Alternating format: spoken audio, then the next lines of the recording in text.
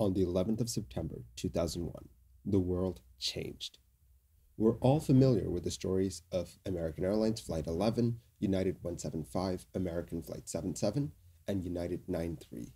But on that day, thousands of miles away from the burning towers, a very different scenario was unfolding, one that could have had serious consequences.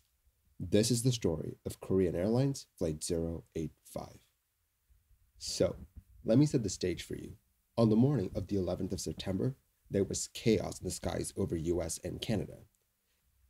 After it was abundantly clear that the US was under attack, every single plane that was in American airspace was ordered to land. No questions asked. Once US airspace had been shut down, Canada followed suit with its own airspace.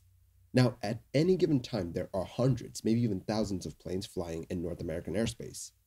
Finding a place for all of these planes to land would be very taxing on the controllers that were on duty that day. Think of it as a continental-sized game of Tetris with very high stakes. One of the planes in the air that day was Korean Airlines Flight 085, with 215 passengers on board. Like all other planes in North American airspace, Flight 085 had been instructed to land as soon as possible.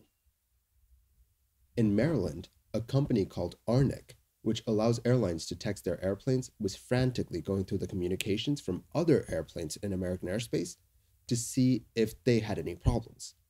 It was then that one particular message from Korean 085 caught their attention.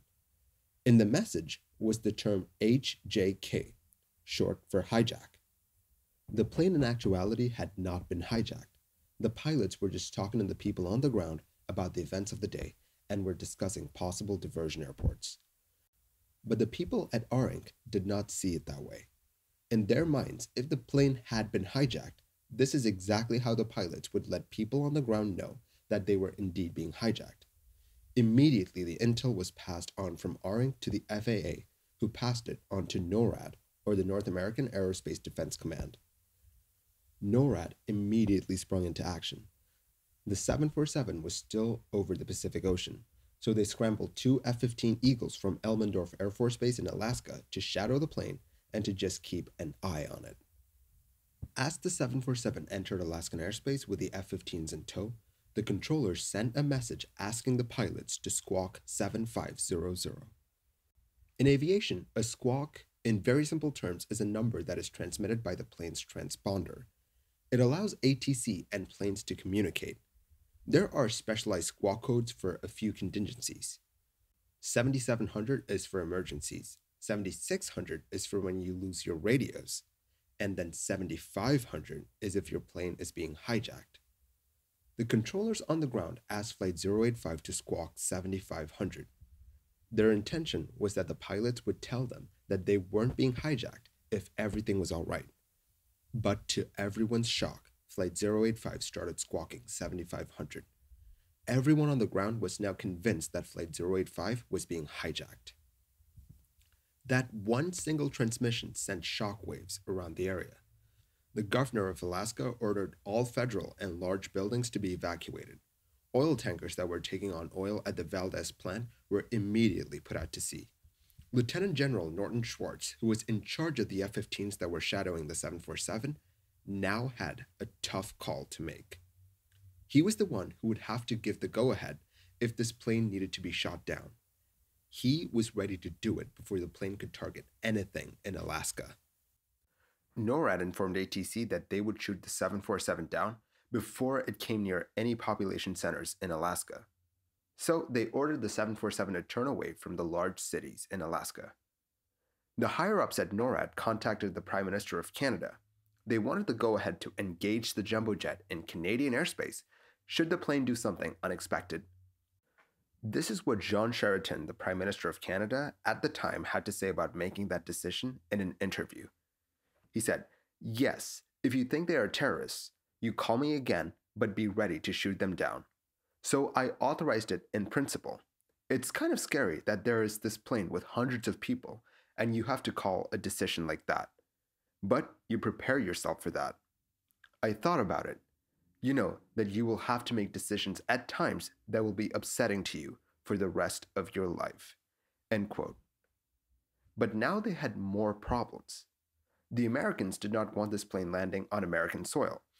On top of that, Flight 085 was starting to run low on fuel. The best place to go would be Alaska, but that was off limits.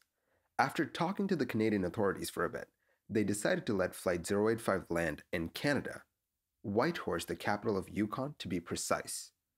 In Whitehorse, the arrival of the plane was met with more chaos.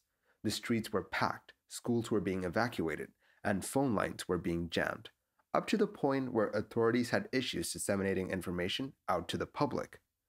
The police and firefighters of Yukon were prepping for the eventuality that their city would be a target as well.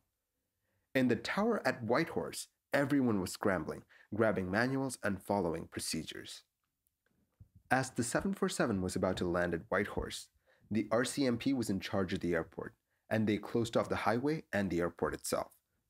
The RCMP had the place locked down so tight to the point where they had several snipers on the rooftops. But the plane landed without incident, and once the pilots had been interrogated, they got to know that all of this was a false alarm.